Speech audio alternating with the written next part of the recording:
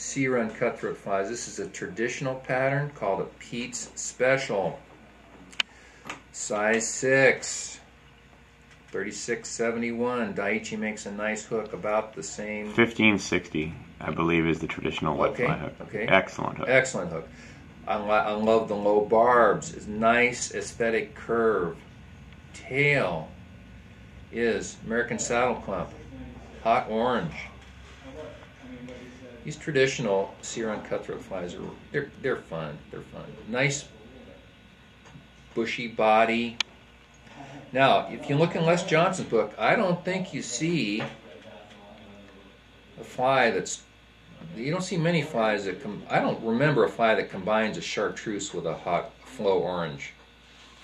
This pattern does, and it's. I would consider this a murky water Sea Run Cutthroat fly, and the butt is maybe a third. I mean, it's a bright fly. Are you gonna fish this deep? No, I don't fish any of now.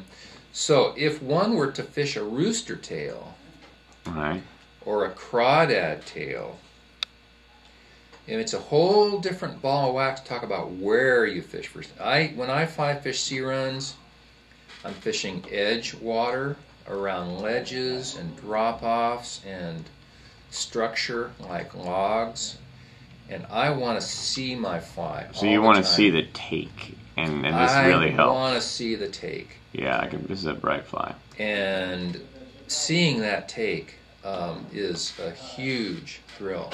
So I'm going back to my American Saddle Clump, and I'm going to grab a feather. I'm looking for good width, nice web. Go right down to the base of this. Yeah, so if you put on a full sinking line and fished a standard old woolly bugger or something like that, or an egg sucking leash, chuck it out in the pool and let it sink down 5-6 feet, there's probably sea runs that live out there. Guys that fish worms and crawdad tails catch them, but it's not nearly as much fun as fishing a fly up there. It could be right on the surface. It could be 6 inches deep, a foot deep, couple feet deep. Once you get about 3 feet deep, you're going to have a real hard time seeing your fly on your retrieve, and you may see a flash. If you can't see a fly, but you can see a flash, set the hook, because the fish has either taken your fly or come so close to it that you better find out. So again, I choose, in the traditional series, I choose the female coachman for clearish water, and I choose the Pete's Special when it is quite a bit murked up. So I got a pretty good chunk there. Pull out more of that underfur.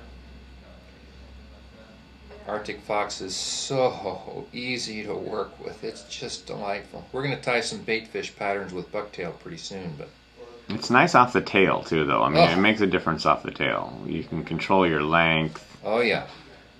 So there you go. Yeah. Nicely. Don't need to stack it. Measure it. Yep, that's just about right. Measuring it back to the tail, back to the bend. Where's that going? A little bit past the bend. Okay. A little bit past the bend. A lot of the flies you'll see in Les Johnson's book are shorter than this. I like a little bit longer, a little bit more authoritative. How's that for a word? A slightly more authoritative wing.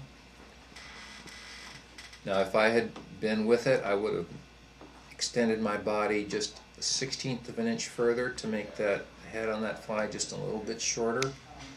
But here's how they look. That'll fish really nicely. There you go. Pete's Special.